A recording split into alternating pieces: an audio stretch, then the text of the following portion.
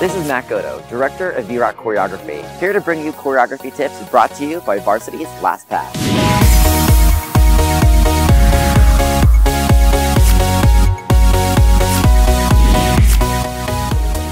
This season, when putting together your competition routine, organize the skills to showcase your team's strengths and hide those weaknesses. You want to organize a routine to showcase your best assets. If you're not strong dancers, end in a pyramid. If you have amazing body positions, maybe put those towards the end of the routine to leave a strong, lasting impression with the judges.